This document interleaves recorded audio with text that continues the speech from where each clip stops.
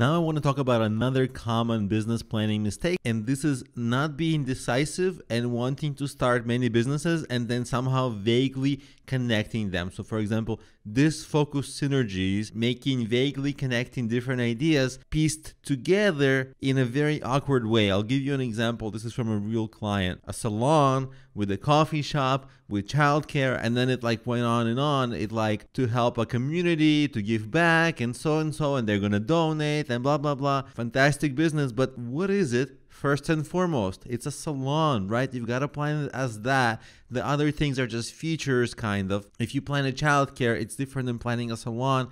It's different than planning a charity to give back to the community. They all have their quirks, ins and outs, and the original way is just to confuse yourself and others. So singular focus is the key to success. You can grow into your bigger goals later, but you've got to stay singularly focused early. I know it's hard. I've been there myself. I've made that mistake before, and I've seen it many, many times. Imperfect decision of what you should choose. You can make a mistake. There's no guarantee that you'll choose the right option.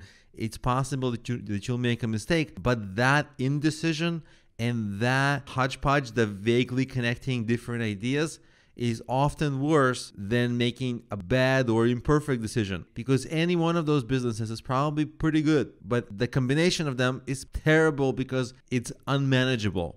It's just not executable early. So decide, stick with it, and be open to change direction. It's not bad usually.